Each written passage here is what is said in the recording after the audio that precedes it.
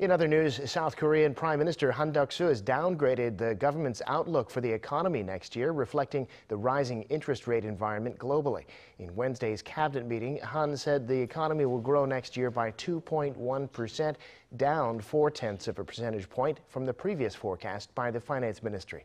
Recently, the International Monetary Fund and the OECD have also lowered South Korea's outlook.